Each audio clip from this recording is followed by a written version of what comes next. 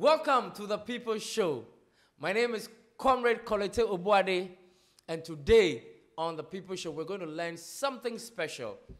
Today, we're going to learn how to reprogram our minds. That's why today the topic or the title for our program is Reprogramming the African Mind. And guess what? We're going to talk to a holistic life coach who we're going to call in the Netherlands, who would help us to understand. Her name is Kush. Her name is Kush, and she's a holistic life coach, a growth mentor. She's going to help us to understand how our minds have been programmed to think and behave in a certain way, and what we can do to reprogram our minds in a certain way where we can manifest anything we want. And you know, for us in Africa, it's very important that we reprogram our minds from mental slavery, from negativity, and to turn it all around to positive, to abundance, and to wellness. So don't go away. We'll be right back. The People's Show will be right back. Studios 2 View. The truth is here in your eyes. Annie, please, can you give us some light on what exactly is wrong with us as African people? Do I really want to use the word wrong? I think we have allowed ourselves to become victims of exploitation. Exploitation that has been going on since time immemorial. Yeah. We've been robbed of our history, and we have willingly embraced the culture, the ideas of our oppressors. And at the same time, within ourselves, we are divided and hence have been conquered. I mean, this is a subject we can tackle from so many different angles. If you take West Africa, for instance, if you go into history, you find out that Nigeria or Ghana or Togo or Gambia did not exist before. It was West Africa. Yeah. And somewhere in the 18th century, there's something called the Berlin Conference. Yeah. The Western countries got together, went into a meeting and sat on a table and decided how they were going to divide Africa amongst themselves so that they could take control of us and our resources. Yeah, exactly. But one of the things we forget is that the biggest asset they stole from us is our minds, not even so much the materials. Because ask yourself, if you're in your home, right, and can a thief come into your house and rob you if your mind is in place, if you've protected your home well? I don't think they can. Yeah. So in a way, we've allowed them to do that. And it hasn't been easy for them because they've tried to wipe us out through many things like creating of HIV, creating of Ebola, to wipe us out. But somehow some of them even call us Africans, black people, weeds. You know, so it is really, really, really deep. And then to bring it personal, instead of just pointing fingers, it's like, take Ghana. Yeah. To the outside world, to the Caucasian, we are black people. Whether you come from Nigeria or Ghana or Uganda, you're a black person. Exactly. But in Ghana, we are busy with, you are an Ashanti, you are a Ga, you are an Ewe, you are an Ofna. So we are contributing to our own downfall in a way. Yes, we are, greatly, because the tactic has always been divide and conquer. Divide, rule, and conquer. So we've been divided through religion. And we ourselves, we even have this thing where when you're like me and you have exposure to the Western world, and the average African will be like, well, you're lucky you're living outside. And I'm like, well, I wake up every day and I leave my home and I'm reminded, because of the way I'm treated, I'm black, that I'm different. Yeah. That I don't even have the right to breathe air. Yeah. You understand? Yeah. But we ourselves, oh, this one is copper color, this one is light skinned, this one is that. And when you start understanding this, it's incredible how petty we are. And so if we are petty to ourselves, doesn't that give room for us to be ruled and conquered? It does, because we've created the opening for others to take advantage of our weakness. Because it is a And weakness. it is a weakness. It is a weakness, and it's a weakness of mind more than anything else. And so we look up there, and I think as we were discussing earlier before, I'm like, wealth is always determined any parts of the world by assets that we have. Yet we have allowed our continent to be called a third world country. Meanwhile, if we're going by the rules that the world has placed, that the very Caucasian who oppress us has placed, Africa shouldn't be a third world country because we should be measured by our assets. But we even ourselves have accepted calling ourselves third world country, and that is also programming. Because Yeah. the minute you wake up and you're like, hello, hold on a minute, I have all these natural resources, and that is what actually counts for wealth. So how dare you call me a poor A country, third a world poor country. nation? Yeah. Yeah. That that alone changes the dynamics because it gives you a certain form of self-worth where you're like, hello, no, no, no, no, no, no, no. You may have all the artificial stuff, the buildings and the cars, but I got what makes the world move, turn around. Because in Exactly. every phone, the substance, the mineral needed to create the phones that we use, the Android phones, is in Africa. That's true. There's gold in every material. There's silver, there's copper. To have electricity, copper.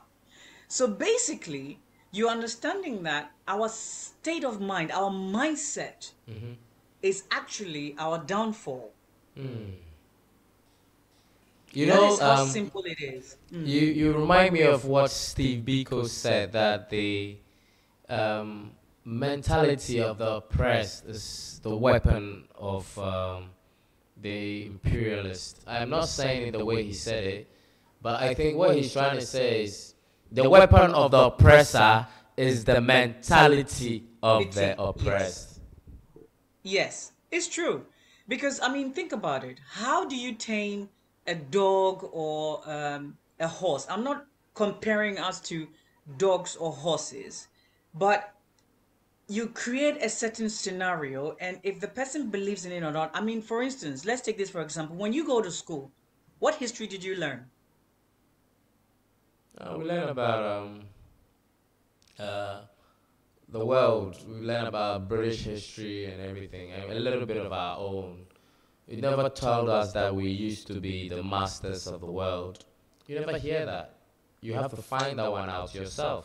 Yes. Do you think this mentality or consciousness has? Do you think we can do You're something paused about again. it? Can you hear me? I can hear you. We're experiencing very bad technical challenges right now, I suppose. Yeah. Are we? What's his name? Of Randy. course. Of course we can. So there's something we can do Of about our course we can. mentality. Absolutely. It starts with knowing thyself. It starts with knowing We have to ourselves. Yeah, yes. And you have to, how do you start knowing yourself? We really need to be critical about this because when it comes to knowing yourself, let's take religion, yeah? Yeah. Your mother, your father, their parents, the ones before them, have been trained to take the Bible. And most of the time, the Bible that we are praying to is a white Jesus with blonde blue eyes. And it actually actively says in the Bible that some people are cursed.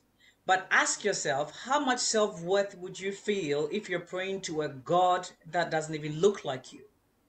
Today we have children who grow up in the US or anywhere in the Western world, and they are used to seeing white kids on TV the whole time.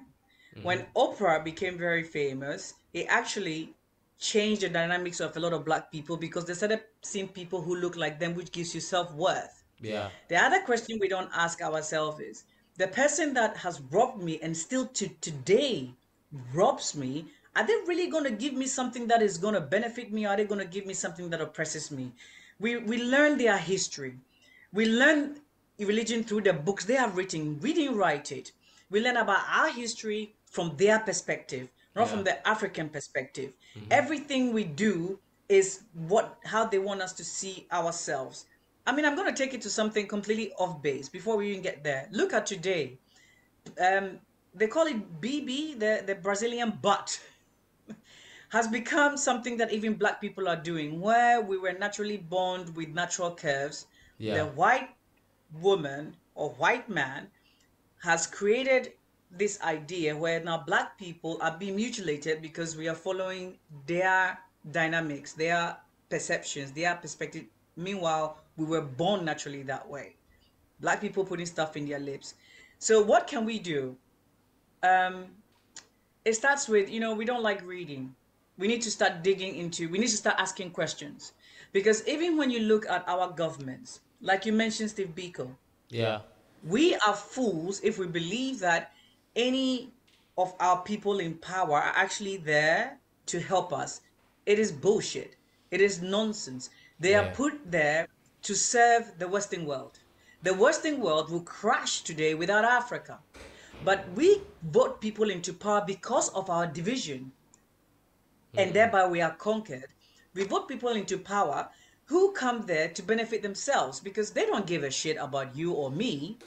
They come there because the white man has promised them a certain amount of benefits, Yeah. which, because they are so narrow-minded, they would take that. For instance, we have money. I mean, I was reading something about was it the oil deal?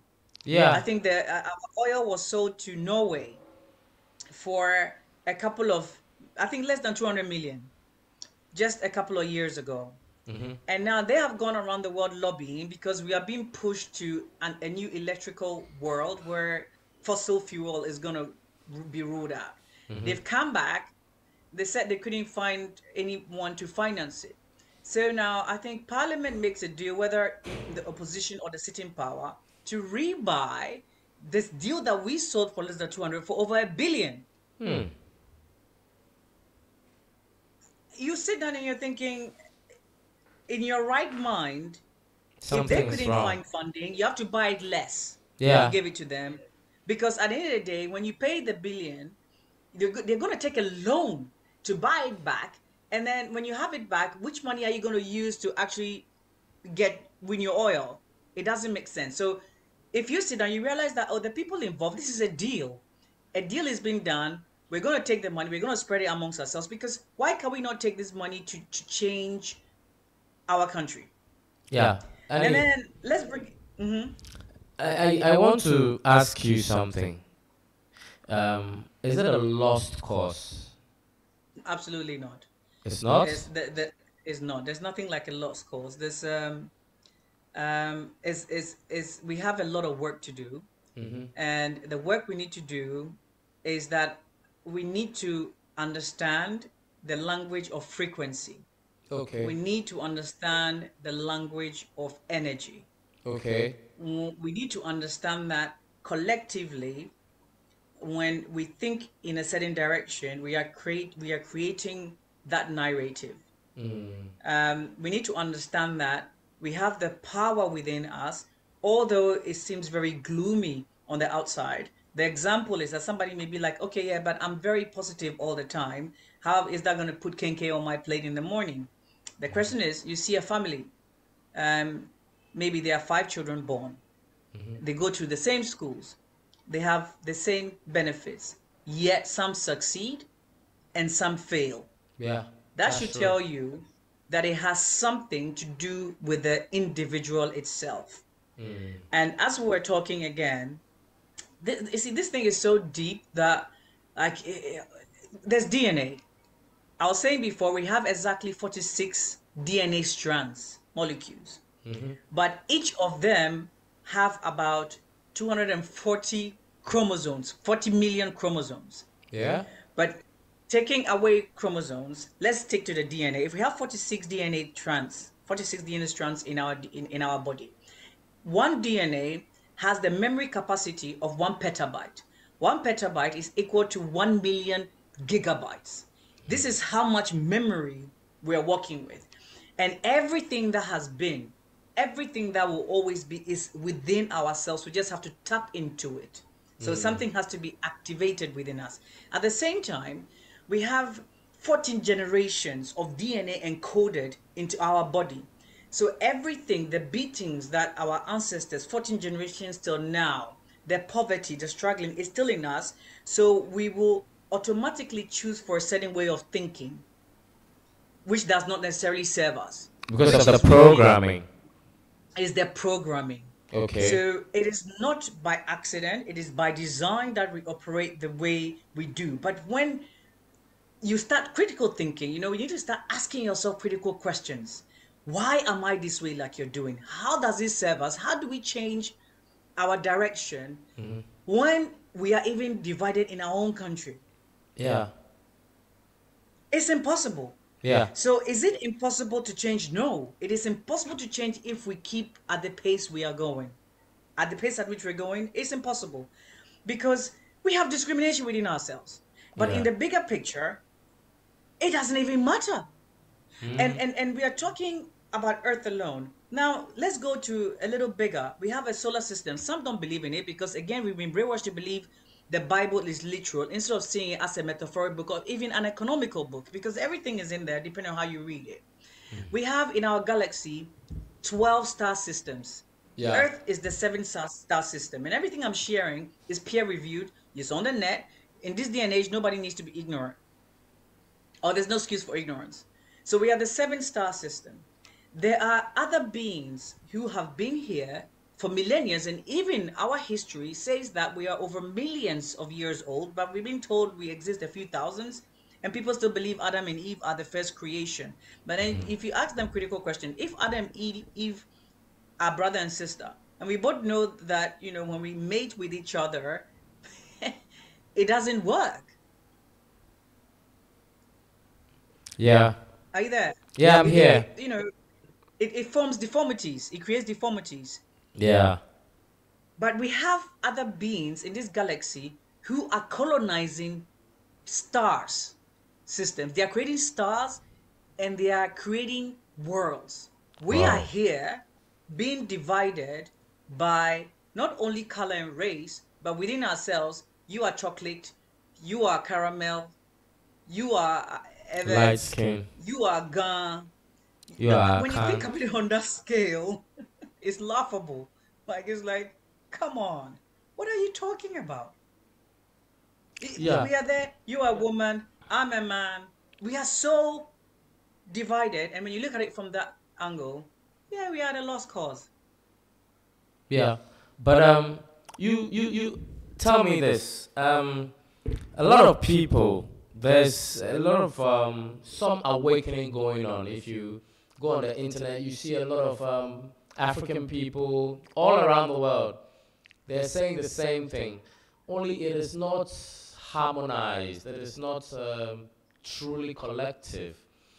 Do you think that is a sign that some positive vibe or frequency is on ascendancy?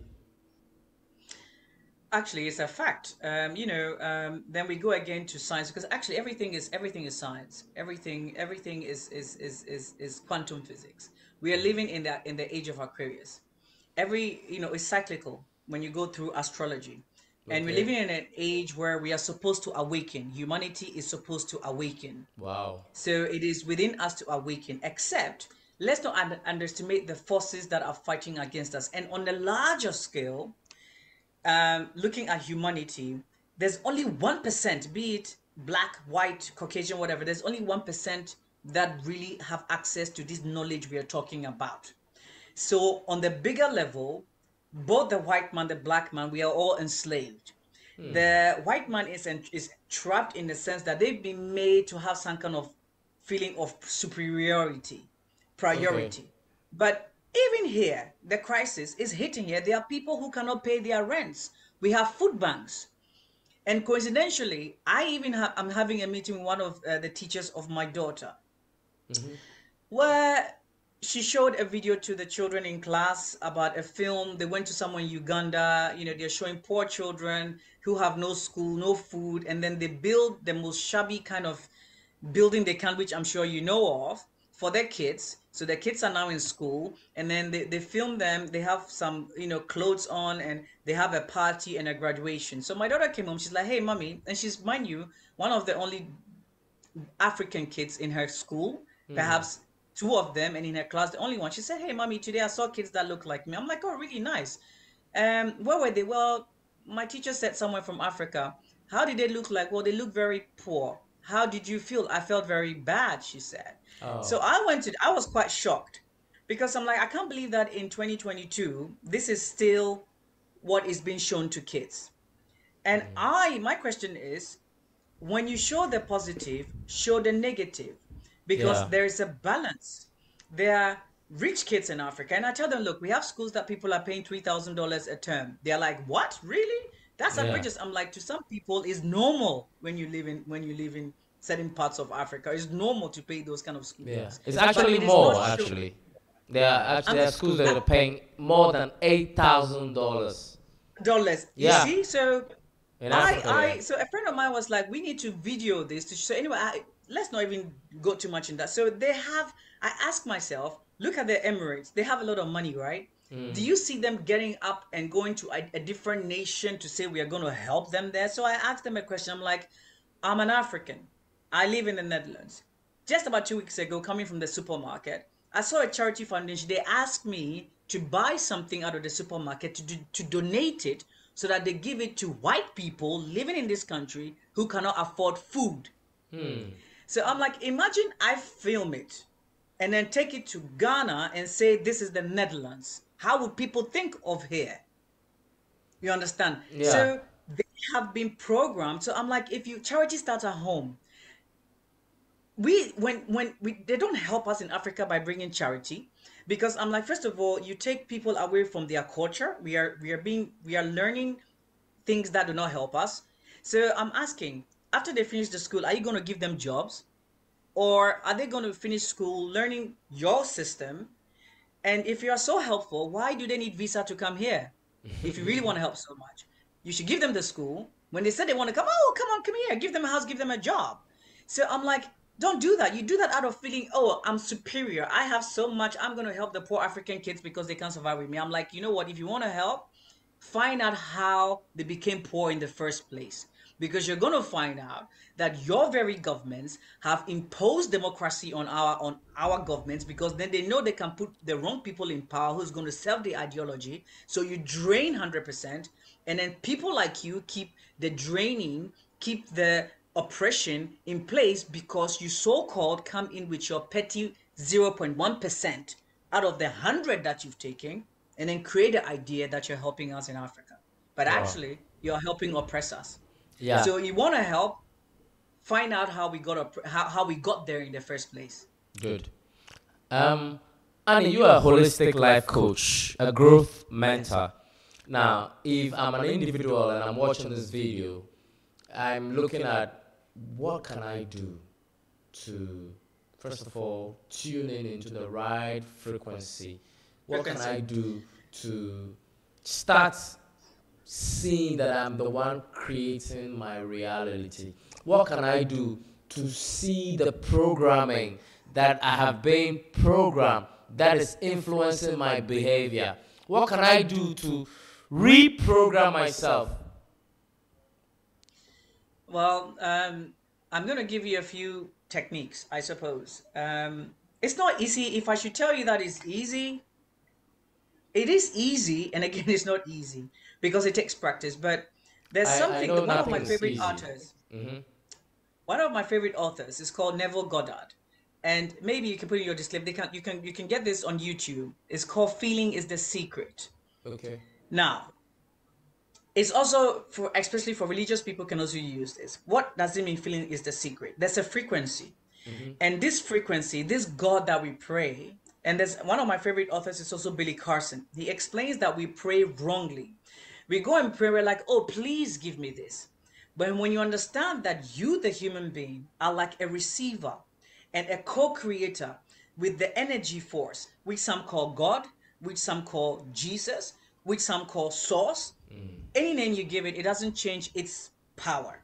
but it is all that is. It doesn't differentiate between positive and negative, which will explain to you why someone who is very evil will still thrive, because they believe in what they are doing and tap into that energy that is non-biased. So you cannot ask the energy to give you something. You make up your mind that I want this, and then you have to be in harmony with your thoughts and your feelings. So therefore, if I want 10,000 dollars or CDs or pounds or euros, if I'm thinking, oh, I want is something I don't have. It's always in the future. So now, how do you get this? So you can't create something if you are not it. So it That's has the to energy. be, I have $10,000. I have $10,000. But if you have the $10,000, you might think, who am I fooling about? That's because we've been trained to see with our 3D eye instead of going to the feeling. But if you really had $10,000, how would you feel? This is where imagination and visualization and dreaming big, which these are all things has been used for us, comes into play. If you had $10,000, you probably change the way you walk. Yeah. You probably talk differently. Yeah. You probably have a big smile on your face. Yeah. So if the you whole can energy will channel, change. I can even see a smile from you right now. Imagine you have that 10,000. This is Yeah. how you tap into that energy. Yeah. You tap into that energy by becoming that which you want to be, as though you already are, without paying attention to how long it's taking. And this is where it's like you plant the seed. The seed is your thoughts. The seed is your thoughts, or the seeds are your thoughts. And the field is your imagination. So you have seed, you have soil. So you put the seed in your mind. Your thought is in your mind. Now, when you plant the seed, you nurture it by giving it water. The water is the feeling and the anticipation, because when you put the seed in the soil, you're expecting it to come up. You're anticipating. When you plant tomato seed, you haven't seen the tomato yet. You haven't seen the tomato plant yet, but somehow you have unwavering faith that is coming. What is the difference? Tell me. Between the seed that you actually put in the soil and the thought that you choose to think about in your mind. They are both invincible once they go in the ground. Yeah. But there's something that you do, you keep nurturing it, and you nurture your planted seed with your emotions by feeling that you already are, by seeing that tomato. If you should go every day and you'd be like, man, this tomato I planted you 2 days ago, you're still not up. You walk away, you give it time, and it will surely pop up. But you cannot plant negativity in your head as to, man, I don't have money, and expect to get the money. You're saying, I don't have money. So you won't have it. You're creating more. See, everything you think about, be it good or bad, you create. Especially when it's backed by feeling. Annie, it's been like a whole education. Unfortunately, that's all time can give us today. And we know that Annie is a very busy person, a holistic life coach, a growth mentor. But we just hope that she would make herself available on another session, because this is so deep. And I believe the kind of education that I personally need, and I'm sure millions of you out there watching me right now, this is the kind of education. Annie Kush, I want to thank you immensely for creating the time out of your busy schedule to help us to understand why we Africans are at this stage of our spiritual evolution, if I can put it that way. But I'm sure that you come our way another time to help us, to give us in-depth understanding and knowledge that is going to help us to turn our world around, and create that abundance and prosperity and peace that we believe we deserve. Thank you again for being on the People's Show, Annie Kush. Thank you so much. I love this. And yes, I mean, this is something I love. And I can say, with myself as an example, it takes 21 days intensive training to 3 months to actually change your mindset and manifest anything that you want to manifest. Wow. And so I don't know what your audiences want, but they can call us up on the challenge. It takes up to 15 to 30 minutes a day training. And within 21 days, one can really change the way they think, shift your paradigm, we call it. But like you said, we don't have too much time, and it's quite deep. It's a deep subject, and we can go through it and any direction. But I believe there's hope for humanity if we just open our minds to what we really are, who we are, what we are capable of. So I would love to do this again, and thanks for having me. All too soon, our time is up. I wish we could still keep going and going and going so that we can learn more about reprogramming our minds so that we can transform our reality. I want to say a big thank you to our holistic life coach, Kush, who has taken time out of her busy schedule to give us all this information, this knowledge, this enlightenment, this wisdom. And we want to say a big thank you to her for sharing, because we all need the knowledge. We all need the information so that we can transform, reprogram our minds, and transform our reality. I know that maybe another time she'll come again on the People's Show to help us so that we can still, because it's not a one-day job. In reprogramming our minds, it's going to take time. We need to keep going till we become masters of our world. And that's all time has given us. My name is Comrade Kolete Obuade, and until I come your way again, is the People's Show. And remember, the truth is always here in your eyes. Studios 2 View. The truth is here in your eyes.